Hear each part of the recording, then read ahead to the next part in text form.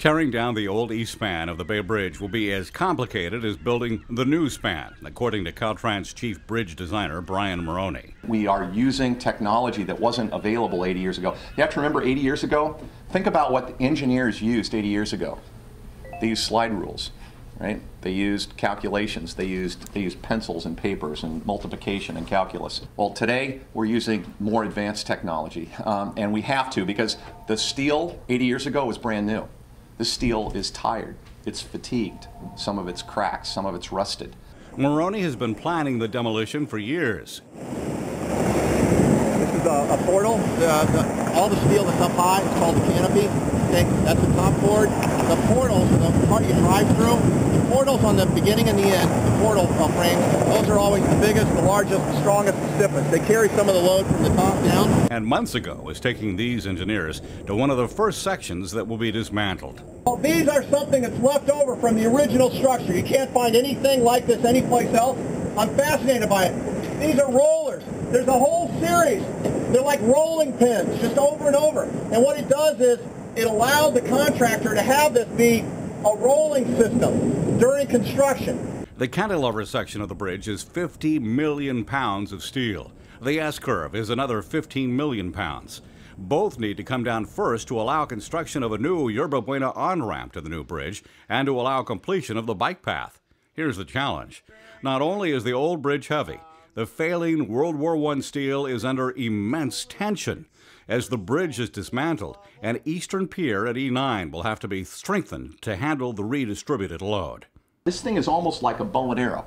You know when you string a bow and it's strung and there's strain energy ready to be released.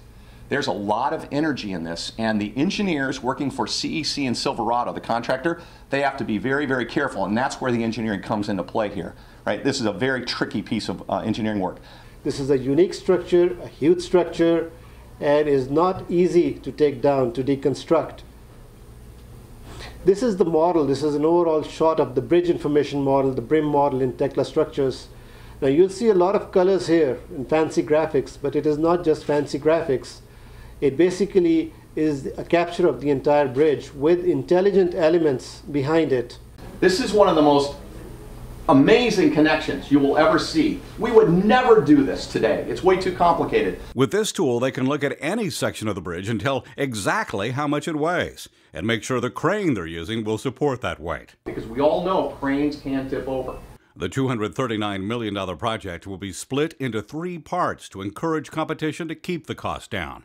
The half-mile-long cantilever section goes first. Contractor CEC Silverado, a joint venture, started preparations in January 2013. They're going to use some of the same falsework that was used to build the new Bay Bridge to take down the old bridge. And they're going to be reusing them for the temporary works to take down the old cantilever, which I think is really, really cool. After the first contract is finished, the state will look for bids to take down the 5 trusses that are each 504 feet long. They call them the 504 trusses. And the 14 spans of trusses that are 288 feet long. They call them the 288 trusses. They'll do it by reverse engineering the way it was built.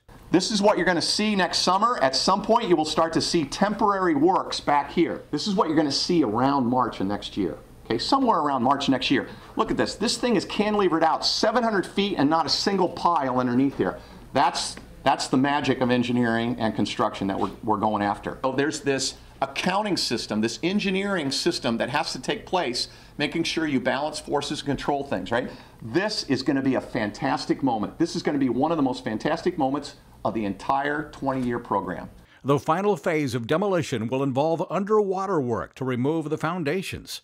Dismantling the old Bay Bridge is expected to take 3 years, with Brian Maroney watching every step, knowing the public is now secure on the new, seismically safe East Span. On the Bay Bridge, Mark Jones reporting.